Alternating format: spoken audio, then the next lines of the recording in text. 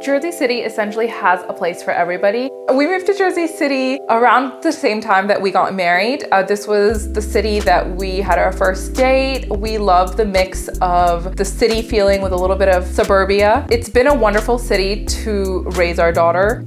What inspired me to start my blog and start cooking was really just based out of need. I missed my mom's food when I moved to Jersey City, and I really wanted to learn how to cook it. Soon after getting married, I would call her almost every evening while cooking dinner, and I would learn over the phone. When I would share what I made, people started asking me to share the recipes. My neighborhood reflects the way I work because it's very accepting to all cultures. People are very friendly. I love that it has its small town vibes, the way if you go into a cafe, people will greet you with smiles, they'll remember your name. That's very much a part of my personality, so I love that it's full of people with culture, it's rich in arts, and it's very family friendly.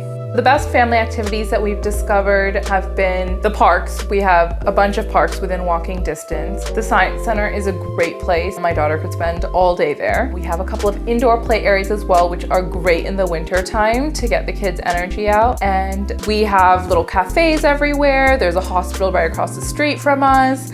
We have grocery stores and farmers markets just a couple of blocks away. Everything is close by, everything is accessible, and really it's my happy place. I love this city.